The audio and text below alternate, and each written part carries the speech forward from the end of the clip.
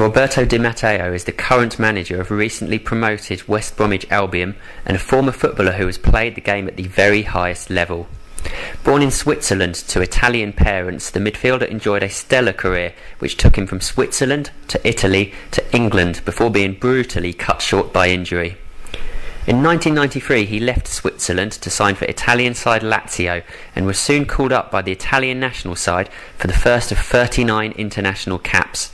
He would go on to represent Italy at both the European Championships in 1996 and the World Cup in 1998. After a falling out with the Lazio management, he was snapped up by the Chelsea manager Ruud Gullit in the summer of 2006. He was soon joined by his Italian teammate Gianfranco Zola, and together the two helped Chelsea to win 2 FA Cups, the League Cup and the European Cup Winners' Cup. Di Matteo also scored what was then the fastest goal in FA Cup final history in 1997, hitting the back of the net after just 42 seconds against Middlesbrough in a game which Chelsea would eventually go on to win 2-0. He would presumably have gone on to collect even more silverware had his career not come to an abrupt end in a UEFA Cup match in his native Switzerland. Di Matteo suffered a triple leg fracture, meaning that, aged 30, he had to face up to the fact that he had played his final match as a professional footballer. After an extended absence from the game, Di Matteo has embarked on a successful managerial career, and his West Bromwich Albion side recently gained promotion to the Premiership at the first attempt. Di Matteo is enjoying a well-earned break in Phuket, where he has recently purchased a condominium, and I was fortunate to catch up with him in my capacity as a reporter for PGTV.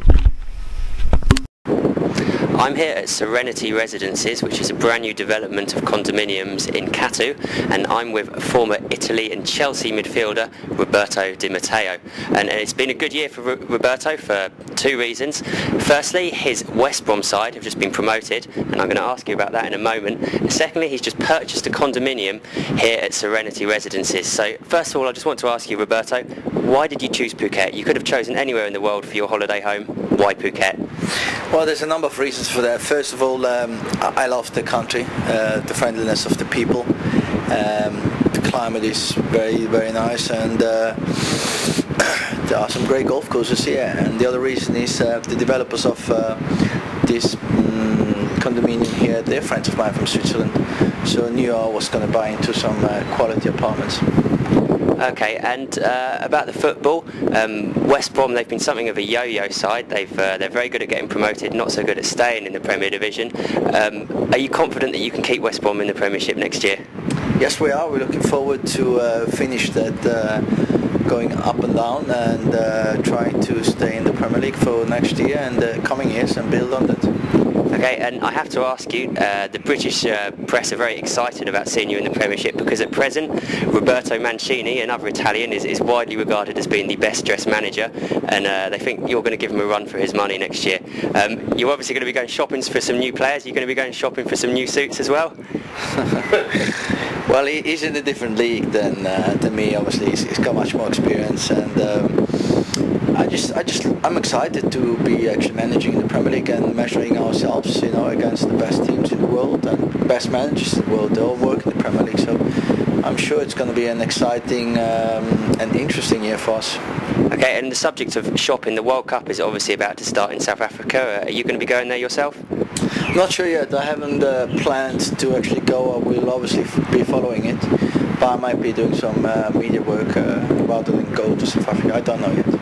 Okay, and obviously your good friend Gianfranco Zola, you must have been looking forward to managing against him. Unfortunately, he's just been sacked by West Ham. How disappointed are you that you won't be facing him from the touchline next year? Yeah, he's a good friend of mine, and obviously I'm sad to hear that he was sacked. But that's part of our job. We know that at any time, if you have a run of bad results, you can get the sack. But I'll be seeing him this summer and hopefully enjoy a nice few game of golf with him. In Phuket? No, probably in Sardinia. In Sardinia, okay. And no plans for you to offer him a job at West Brom then? Well, they obviously have someone already, so I don't think they need another one. But we'll be in touch with him. Okay, thank you very much, Roberto Di Matteo.